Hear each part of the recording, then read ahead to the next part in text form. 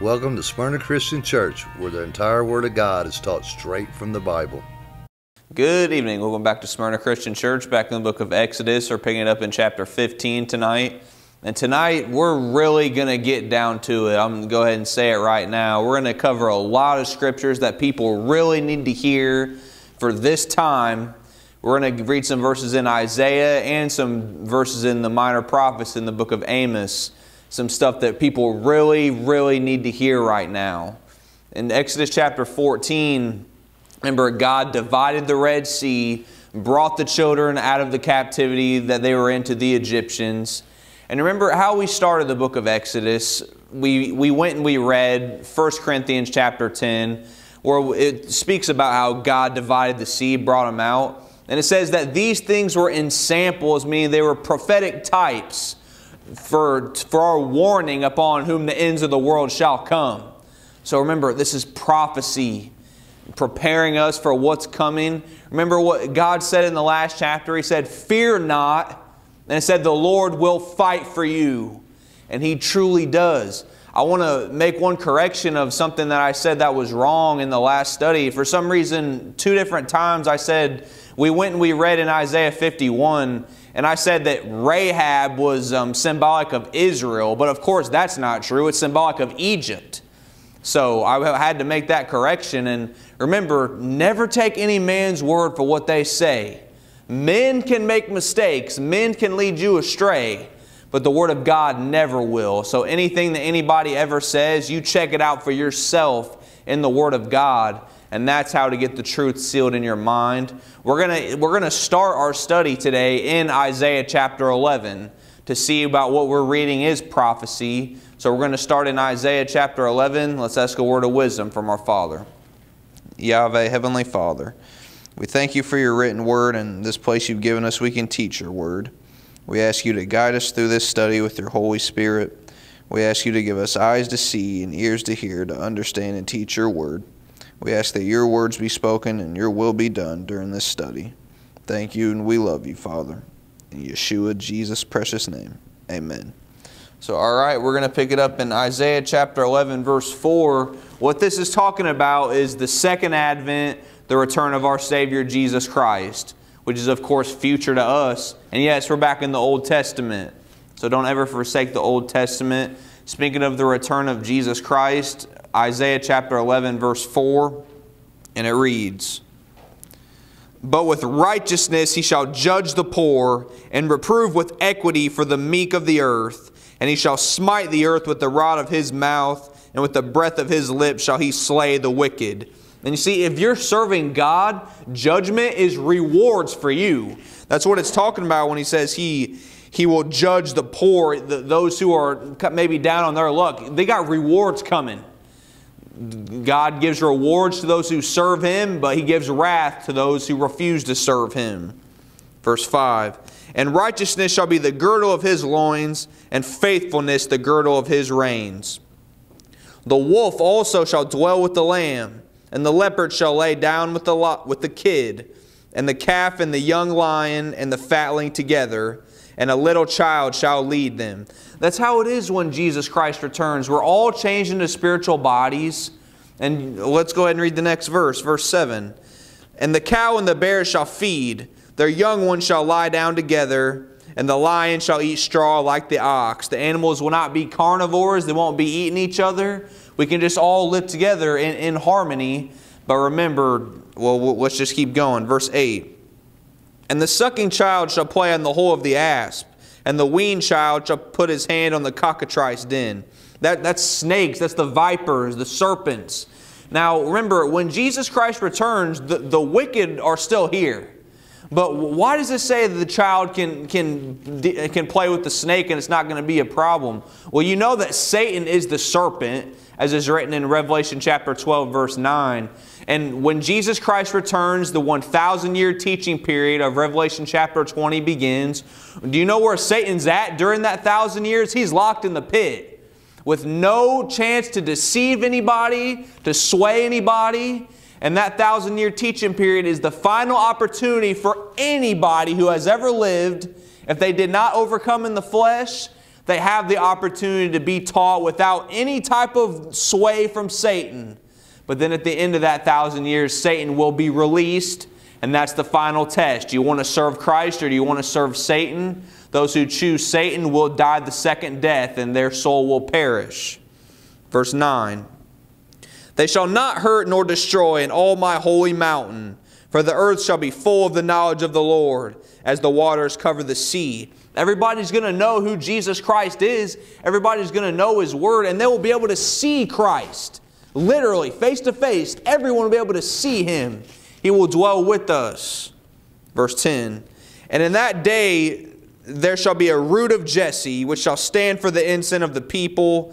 To it shall the Gentiles seek, and His rest shall be glorious. Of course, that's our Lord and Savior, Jesus Christ, who came through the seed line of Jesse, through David, through the tribe of Judah, down to Jesus Christ being born. Verse 11. And it shall come to pass in that day, the Lord's day, when Christ returns, that the Lord shall set His hand again the second time to recover the remnant of His people, which shall be left. Well, what's the first time? That's what we're reading right now in the book of Exodus. But the second time, that's future. That's when the true Christ returns for the second advent.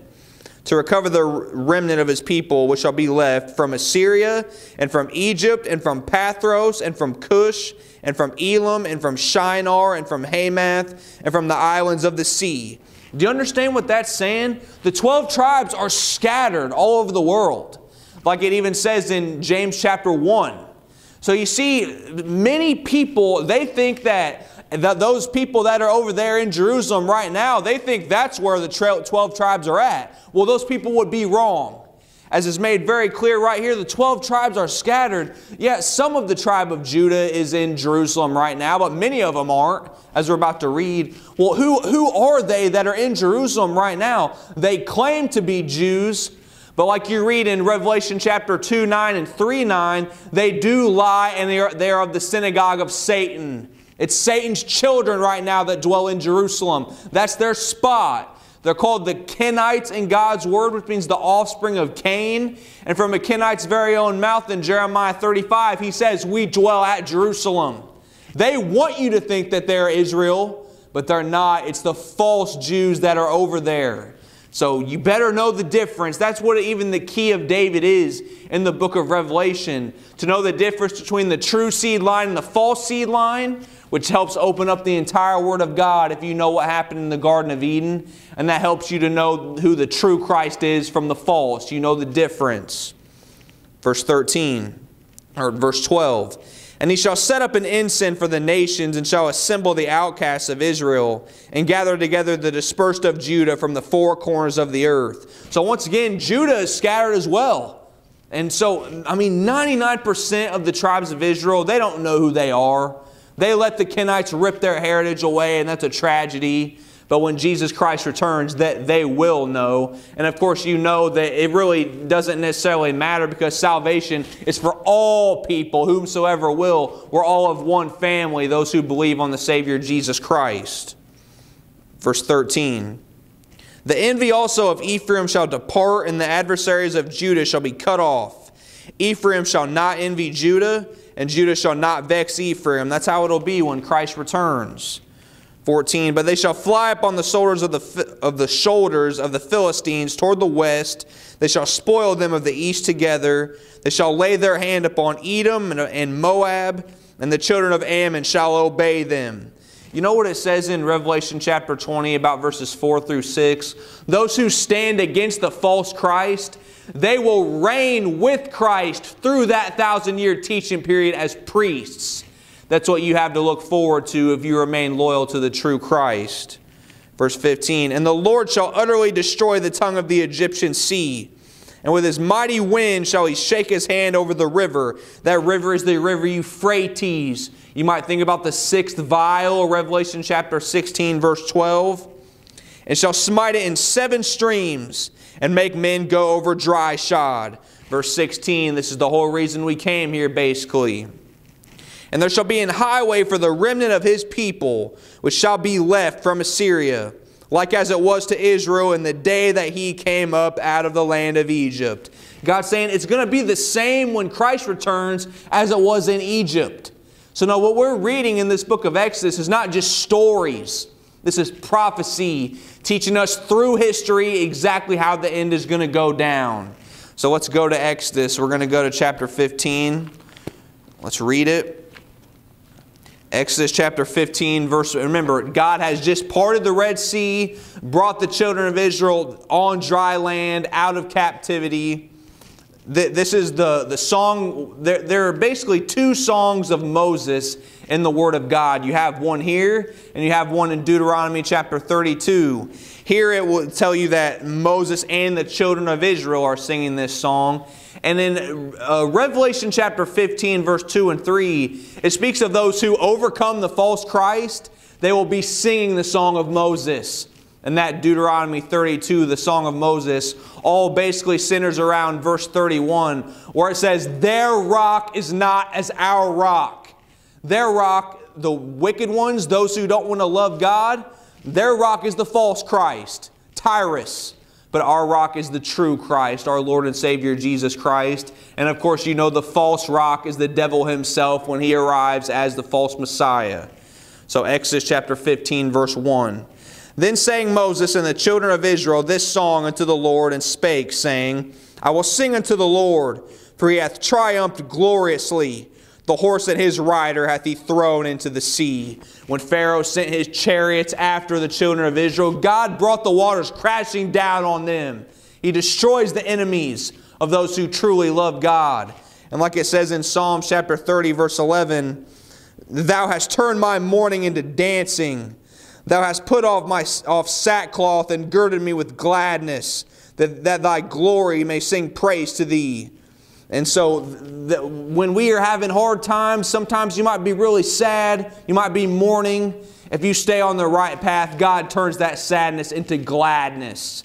Don't ever forget that. And remember Revelation chapter 9, verse 7, when it's speaking of that locust army, the fallen angels will come, who will come in the future. It says that their chariots, they look like horse. Their vehicle is like a horse. But that their faces as the faces of men, and they have crowns on their head like gold. And God will destroy the fallen angels. Revelation chapter 11, verse 13, when the seventh trumpet sounds and Jesus Christ returns, the 7,000 fallen angels, their soul, they die right there. Verse 2, the Lord is my strength and song, and he has become my salvation. There is no other Savior but our Heavenly Father, the Lord and Savior Jesus Christ, which are of course both one. He is my God, and I will prepare him an habitation. The habitation is in our heart. The kingdom of God is within us. The Holy Spirit dwells within you if you love him. You give him that habitation. Get false doctrine and wickedness out of there. My Father's God, and I will exalt him. We don't exalt ourselves, we exalt our Heavenly Father. If you exalt yourself, you're going to be brought low. Verse 3. The Lord is a man of war. The Lord is his name. That in the Hebrew is Yahweh is his name. And he is a man of war. Once again, he destroys your enemies. And praise God for that. Verse 4. Pharaoh's chariots and his host hath he cast into the sea. His chosen captains also are drowned in the Red Sea. The depths have covered them. They sank into the bottom as a stone. Thy right hand, O Lord, has become glorious in power. Thy right hand, O Lord, hath dashed in pieces the enemy. That's why the last chapter said, fear not. And it said, the Lord will fight for you. You don't have anything to worry about when God is on your side. Verse 7. And in the greatness of thine excellency thou hast overthrown them that rose up against thee. Thou sentest forth thy wrath which consumed them as stubble. Like it says in Hebrews chapter 12, the last verse, God is a consuming fire. What happens when stubble hits the fire? I mean, it goes up in smoke. And that's exactly what will happen to the wicked who follow Satan at the end of the millennium, as is made clear to you in Psalm chapter 37, verse 20. And Satan's death sentence is given in Ezekiel chapter 28, verses 18 and 19. It says he'll be consumed by a fire from within. and he will go up into smoke. What's that mean? That means he no longer exists after that point. Verse 8. And with the blast, that's with the ruach, the spirit, of thy nostrils the waters were gathered together. The flood stood upright as an heap, and the depths were congealed in the heart of the sea. You know what that flood is that's coming in the future. Revelation chapter 12, verse 15. The flood comes out of Satan's mouth. What does that mean? It means it's all lies. But then what's it say in verse 16? It says the earth swallows up that flood. I mean, if you have the seal of God in your forehead, then you aren't going to be deceived. That just means you have the truth sealed in your mind. And God will even use natural ways to destroy the enemy and to protect you. You know, when the seventh vial is poured out right after the seventh trumpet sounds, 180-pound hailstones are going to come down. That's what it says in Revelation chapter 16, the weight of a talent. Verse 9. The enemy said, I will pursue, I will overtake, I will divide the spoil. My lust shall be satisfied upon them. I will draw my sword. My hand shall destroy them. That's what the enemy thinks. The enemy thinks that you're an idiot for believing in Jesus Christ. The enemy thinks that you're stupid for studying the Bible. Well, just wait. Psalms chapter 2 says, why do the heathen rage? And you know what it says? The Lord will have them in derision.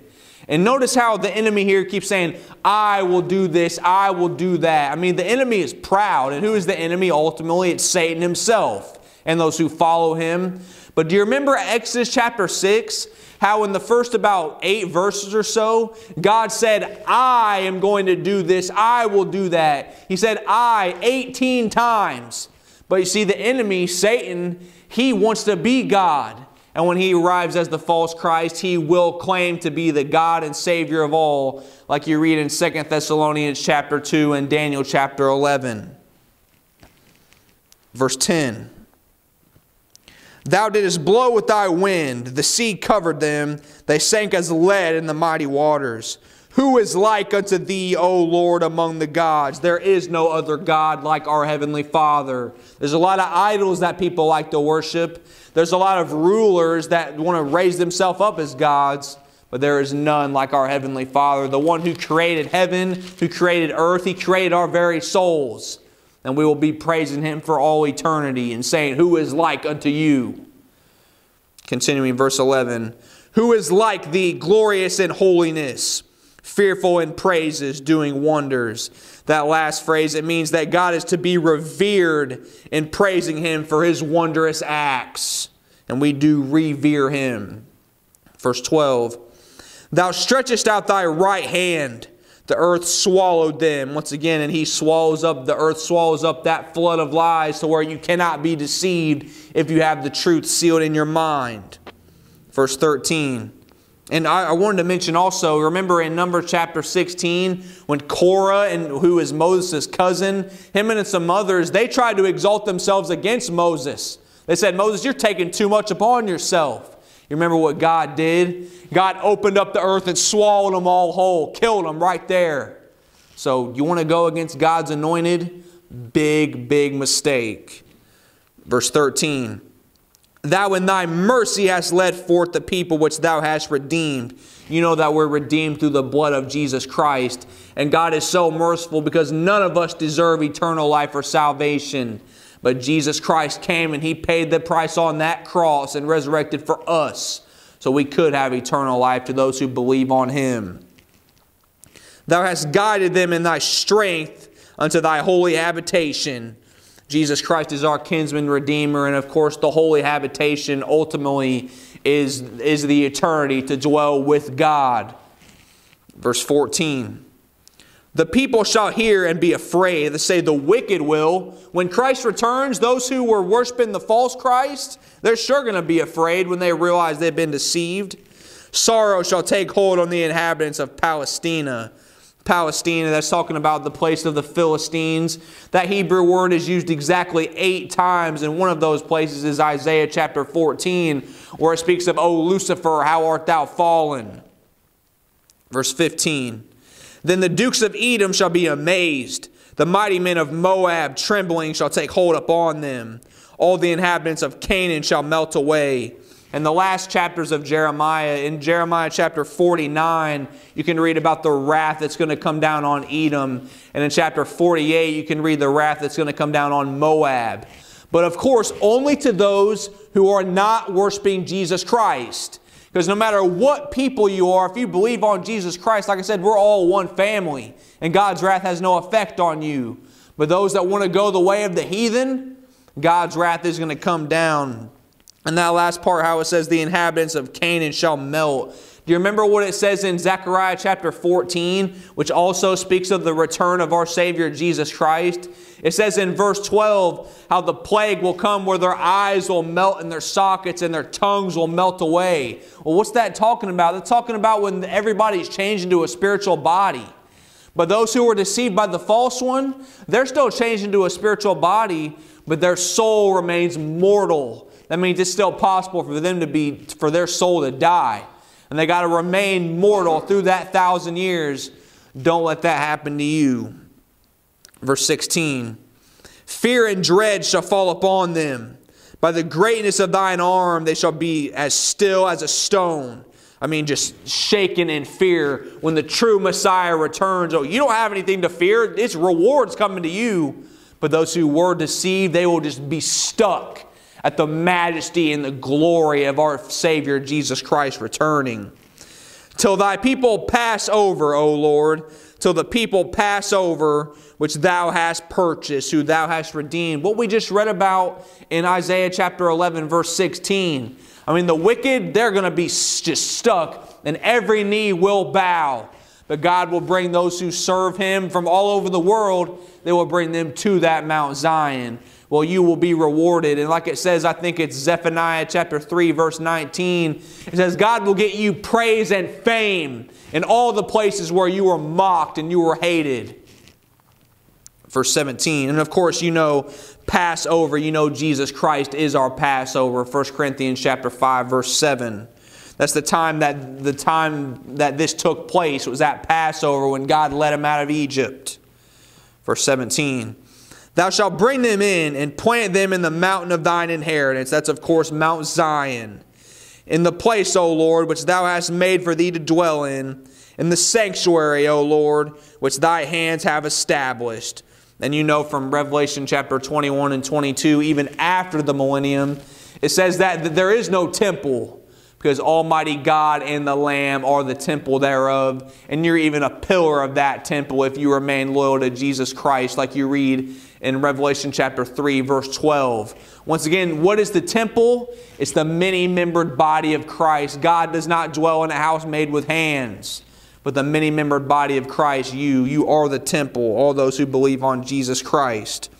You want to read more about the sanctuary, Psalms chapter 73 through 89, that's the Leviticus book of the Psalms. Basically, the whole Psalms, all 150 chapters, it's basically split up into 5 sections.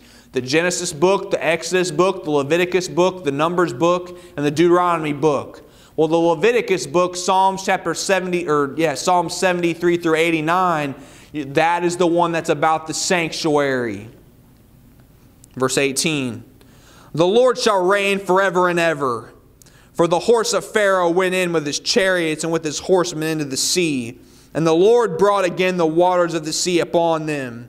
But the children of Israel went on dry land in the midst of the sea. Like it says in Psalms chapter 20, verse 7, some trust in chariots, some trust in horses, but we will remember the name of the Lord. And don't remember, it's God that brought them out of Egypt. It's God who protects us today. We don't put our trust in men, not in a preacher or anybody else, but you put your trust in Almighty God. Verse 20. We get verse 19, verse 20. And Miriam the prophetess, well, what does that mean? That means she teaches the truth of God's word. That's a woman. I hope you don't have a problem with that, because God doesn't. He ordained Miriam a prophetess. The sister of Aaron took a timbrel in her hand, and all the women went out after her with timbrels and with dances, because God brought them out of Egypt. Verse 21. And Miriam answered them, sing ye to the Lord, for he hath triumphed gloriously. The horse and his rider hath he thrown into the sea. So Moses brought Israel from the Red Sea, and they went out into the wilderness of Shur. And they went 3 days in the wilderness and found no water. You know, Jesus Christ is the living water that you will, if you partake of that, you will never thirst again, as is written in the Gospel of John. Verse 23, and when they came to Marah, they could not drink of the waters of Marah, for they were bitter. Therefore the name of it was called Marah. And whenever I hear bitter, I think about wormwood of Revelation chapter 11. That star that falls, that is called wormwood. Satan, when he arrives as the false Christ. And many people misunderstand. It says a third of the people are going to be killed. It doesn't mean literally. It means they're going to be spiritually deceived. They're going to become spiritually dead from worshiping the false Messiah. And it's only a third to remind you about Revelation chapter 12 verse 4. But you know that from Revelation chapter 13 verse 8, the entire world except for God's elect will be deceived and will worship the false Messiah. But they only went without for 3 days. And I want to read verse 24 first before I say what I'm about to say. Verse 24. And the people murmured against Moses, saying, what shall we drink? Just already complaining. After God parted the Red Sea, brought them through on dry land, completely protected him or them, destroyed their enemies, and now they're going to go start complaining. They only didn't have water for 3 days. Our Savior Jesus Christ, he fasted for 40 days and 40 nights in Matthew chapter 4. So his flesh was very weak at that point. And then Satan came and tried to tempt him, and he still couldn't. And Jesus Christ taught us exactly how to overcome temptation in that chapter. Teaches us how Satan will offer you anything. All you got to do is worship him. That's what it's going to be when he arrives as the false Christ. Do not be deceived. He'll quote Scripture just like he did in Matthew chapter 4. Do not be deceived by it. And don't complain. God provides everything that we need. There's going to be some hard times like, yeah, the water they had to drink wasn't that tasty. Who cares? But remember, those final 5 months, it's going to be rough. But you know God is going to completely protect you. He will provide for you as long as you do everything that you can do. Verse 25. And he cried unto the Lord, and the Lord showed him a tree, which when he had cast into the waters were made sweet. There he made for them a statute and an ordinance, and there he proved them. This statute and ordinance that he made is to show you that God will always take care of you no matter what. If you're serving him, that tree is of course symbolic of the tree of life, which is our Lord and Savior Jesus Christ. There are 2 trees, the tree of life, which is Jesus Christ, or the tree of knowledge of good and evil, which is the devil himself, which you can read about in Genesis chapter 2 and 3 and Ezekiel chapter 31. But Jesus Christ, you let him come into your life in any situation, he's going to pull you right through it. But like I said, God proved them. That means he tested them. God wants to know, do you truly love him or just only when everything's just going absolutely perfect? And don't ever forget 1 Peter chapter 4, verse 12 and 13. Which says, think it not strange concerning the fiery trial which is to try you, as though some strange thing happened to you. But rejoice inasmuch as ye are partakers of Christ's suffering, that when his glory shall be revealed, ye may be glad also with exceeding joy. It's an honor to suffer for Christ's sake. Remember in Acts chapter 5 verse 41 where some of the disciples, they had just been beating, they were getting beaten for serving Jesus Christ. And it says they left rejoicing that they were counted worthy to suffer shame for his name's sake. Don't ever forget that. And you know your reward is great in heaven if you suffer for Christ's sake, if you're mocked for his sake. Like you read in Luke chapter 6, verse 22 and 23. But yeah, God's going to test you out. You truly love him or not. He'll find out. And of course, I know you do if you take time to study his word as much as you do. Verse 26. And said, don't ever in your whole life forget this verse. Verse 26. And said, if thou wilt diligently hearken to the voice of the Lord thy God, and will do that which is right in his sight, and will give ear to his commandments, and keep all his statutes, I will put none of these diseases upon thee, which I have brought upon the Egyptians. For I am the Lord that healeth thee. Now, did it say you don't have to worry about the diseases if you just go to church every week? No. I'm going to read again. You have to diligently hearken to the voice of the Lord God. You have to do what is right in his sight. You have to give ear to his commandments and keep all his statutes. You got to study the Word. If you don't know what the Bible says, you don't know if you're keeping it or not. So no, just playing church, going to church every week, doing a lot of stuff that seems religious, that doesn't get it done. That doesn't protect you from the disease of the Egyptians. But if you are truly studying the Bible, truly trying to serve God, truly trying to do what's right, you don't have to worry one bit about those diseases. God protects. Now, and like it says in Deuteronomy chapter 28 gives you God's blessings if you do what's right, and it gives you His curses if you do what's wrong. And you can get a second witness to this in Deuteronomy chapter 28, verse 27, and Deuteronomy chapter 28, verse 60. Now, I said at the beginning, we're going to go to the book of Amos and the minor prophets. Let's go to complete this study. We're going to go Amos chapter 4. Once again, like I said at the beginning, this is something that everybody needs to read. This is something that everyone needs to understand. You're not going to get the book of Amos taught in most churches because most churches don't actually teach the Bible. They play church. They do a whole lot of stuff. They do basically everything but teach the Word of God. So Amos chapter 4, we're going to pick it up verse 4. Amos chapter 4, verse 4, and it reads, Come to Bethel. You know what Bethel is it to being translated? Beth is house, El is God. So this is saying, come to the house of God. You're going to see that God is speaking in irony. He's basically being sarcastic in this verse. Come to Bethel and transgress. At Gilgal multiply transgression. And bring your sacrifices every morning and your tithes after 3 years. That tithes after 3 years, that's referring to Deuteronomy chapter 14, verse 28 and 29. But what's God saying here? He's saying, yeah, go ahead and come to church. Do all the religious stuff you want to do. But the point is, if you're not doing things God's way, then it's pointless. It's meaningless. Like you learn in the book, in other places in the minor prophets, I think it goes into it in Hosea. It says that they call it Bethel, but it's actually Beth-aven, which means it's a house of nothing. So once again, yeah, just going to church every week, that doesn't get it done. What goes on in your church? Do they teach the Bible, or do they do a whole lot of other stuff, but you don't ever get a pastor up there teaching the Word of God straight out of the Bible in 99% of churches? So what happens there? It doesn't do you any good if you're not learning. When you leave church, ask yourself, what did I learn from the Bible today? Most people, they couldn't say a single thing because they just get the same thing over and over and over. A bunch of traditions, it's like a concert in most churches. But what did you learn there?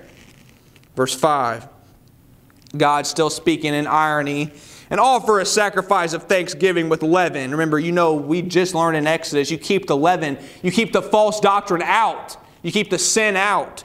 Saying, yeah, go ahead, offer a sacrifice of thanksgiving with leaven, and proclaim and publish the free offerings. For this liketh you, O children of Israel, saith the Lord God. Like it would say in some place in Timothy, I can't remember where, it says, they are ever learning. They go to church all the time, but never come to the knowledge of the truth because the Word is not taught there. God's saying, go ahead and do all that junk that you call religion. It's not going to do you any good. Verse 6. And I also have given you cleanness of teeth. That might sound good, but that means you don't have anything to eat. So you're not eating. You don't have anything to pick out of your teeth because you're starved. Because you don't have God's blessings. I've given you cleanliness of teeth in all your cities, and want of bread in all your places. Yet have ye not returned unto me, saith the Lord. God tries to get their attention, but they just don't listen. What is the famine for? Amos chapter 8, verse 11. God says, a famine's coming that's not for bread, nor for thirst for water, but for hearing the words of the Lord. God let us know that most churches aren't going to teach the Word of God, but people still go Sunday after Sunday, completely wasting their time if the Word of God is not taught there. Verse 7. And also I have withholden the rain from you. You're not going to get God's blessings. You're not going to get His wisdom. You're not going to get the understanding of prophecy. When there was yet 3 months to the harvest, and I caused it to rain upon one city, and caused it not to rain upon another city. One piece was rained upon, and the piece whereupon it rained not withered. If you don't have God's blessings, you are going to wither. You're going to ultimately be deceived. Once again, you could be right next to someone whose God's wrath's coming down on, and you could be getting His blessings. Study the Word of God. What happens in your church? Is the Bible taught there, or a bunch of other stuff? Verse 8. So 2 or 3 cities wandered into one city to drink water, but they were not satisfied. You cannot help but think of the 10 virgins in Matthew chapter 5. 5 of them didn't have enough oil because they played games instead of studying the Word of God. Yet have ye not returned unto me, saith the Lord. God keeps trying to get their attention, but if they won't, most people, they just don't listen. Because they were never even taught the Bible in the first place. But they should have known, they should have had the natural, they should have been able to realize that if the Bible's not being taught, well, why do I want to go here? Verse 9. I have smitten you with blasting and mildew. Blasting is blight. That's the disease of a plant. But check out that word mildew. Check it out in your Strong's Concordance. It's paleness. Have you ever read Revelation chapter 6, verse 8? The 4th seal, the pale horse. When your gardens and your vineyards and your fig trees and your olive trees increased, the palmer worm devoured them. The palmer worm, you know from Joel chapter 1, that's the first stage of the locust army. Yet have ye not returned unto me, saith the Lord. They still won't listen. Verse 10. I have sent among you the pestilence after the man of Egypt. You know what pestilence is? That's epidemic disease. God said it would happen. But if you diligently hearken to Him, you study His Word and you follow His Word, like you read in Exodus chapter 15, verse 26, that disease doesn't come near you. Your young men have I slain with the sword and have taken away your horses. And I have made the stink of your camps to come up into your nostrils. Yet have ye not returned unto me, saith the Lord. People still don't get it. Verse 11. I have overthrown some of you as God overthrew Sodom and Gomorrah. And you're as a firebrand plucked out of the burning. He's saying, I still saved some of you. Well, what happened in Sodom and Gomorrah? Genesis chapter, 19? Homosexuality ran wild. Perversion. And God destroyed it.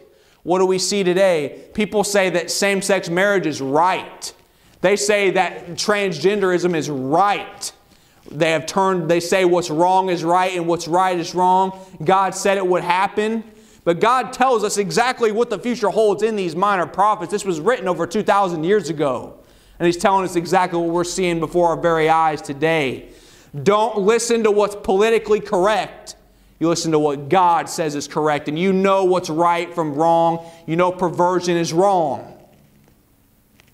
Once again, yet have ye not returned unto me, saith the Lord. I think it says this 5 times in these.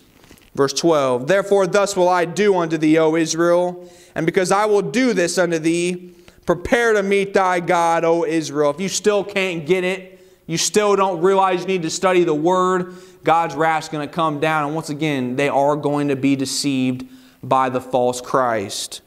Verse 13 to complete. For lo, He that formeth the mountains and createth the wind, and declareth unto man what is his thought. God knows every thought that we have. You can't trick Him. That maketh the morning darkness and treadeth upon the high places of the earth. The Lord, the God of hosts, is His name. You know that the Lord, all caps there, is Yahweh. And remember in Amos chapter 3, verse 7, it says, surely God will do nothing except He first reveal it to His servants, the prophets. Well, who are the prophets? We just read it in God's Word. The Word of God tells us everything we need for today, for tomorrow. Like Christ would say in Mark chapter 13, verse 23, behold, I have foretold you all things. Most people won't read it though, because they go to those churches like God was saying. He's saying, you're doing all these sacrifices, doing all this stuff that's religious, but it's worthless. because you're not studying the Word of God there. You're not finding out what God wants. You're not reading the prophecies that God told us exactly what would happen thousands of years ago. And He would teach you how to be protected against it. But many people, they won't read. They won't study. They're going to be deceived. Don't let it happen to you. You stay in the Word, not taking my word or anybody else's word for what they say, but you study it for yourself. Anything someone says, show me where that's at in the Bible. Most people say, oh, well, I can't. Well, then don't listen to it. Don't believe it. Make them show you exactly where it's written, or at least tell you the verse so you can look at it yourself. Don't put your trust in any man. We just talked about last night in the questions and answered. Jeremiah chapter 17, verse 5. Cursed be the man that puts his trust in man and maketh flesh his arm. That's why so many people will be deceived. They think they can take preacher's word for it. They think they don't have to study for themselves. That's a tragedy. God warned them. Like I said, I think it was 5 times He warned them. They still refused to listen. You take heed to the warning that God gives, and He tells us everything that's going to happen in the future, so you will make that stand against the false Christ and allow the Holy Spirit to speak through you, as is your destiny, as is written in Mark 13. Let's go to our Father's throne. Yahweh, Heavenly Father, we thank You so much for all the prophecies You give us, for the warnings, for letting us know we just need to stick to Your word. We thank You for Your blessings in this place You've given us. We can share Your word. And we just ask You to continue to give us understanding, not just for ourselves, but so we can share it with others. Thank You, and we love You so much, Father. In Yeshua, Jesus' precious name, amen. This was recorded in the year 2022 at Smyrna Christian Church, Kokomo, Indiana, by Pastor Jesse Sisk. God bless.